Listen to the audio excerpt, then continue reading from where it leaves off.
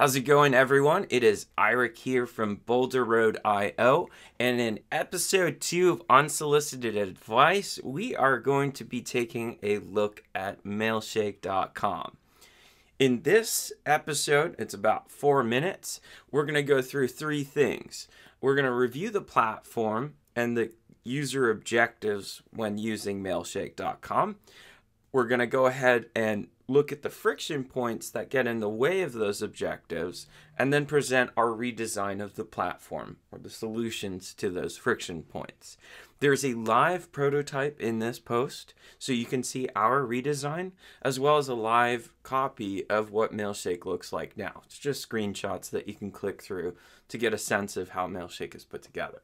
So, without further ado, let's jump right in. So with the user objectives, after you create a mail campaign, Mailshake.com, first off, is a cold emailing platform. They allow you to scale personalized cold email outreach.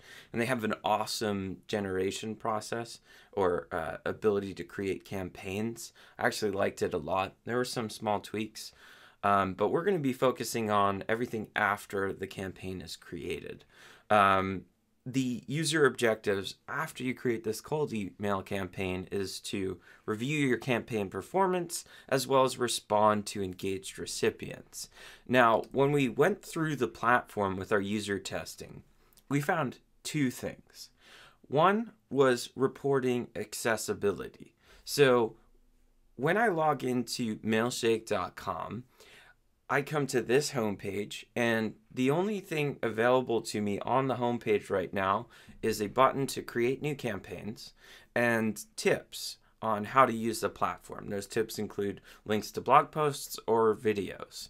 In order to actually get information on the campaigns and reporting on the campaigns, I have to click on the campaigns page, and then I can click into an individual campaign to get the reporting related to that, or some other information like what my email calendar this month looks like, as well as what my engaged recipients look like.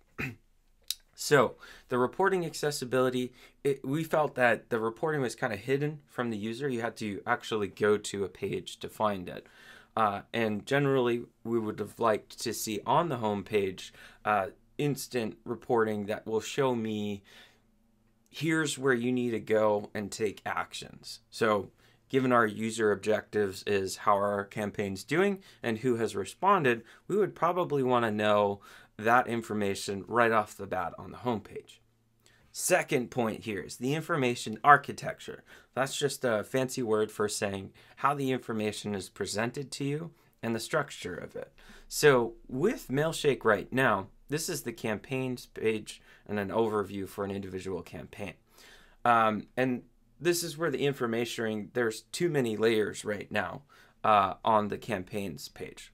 I'll go through that. So when I click on campaigns, the tab here, I'm technically brought to the second sub tab, which is the campaigns.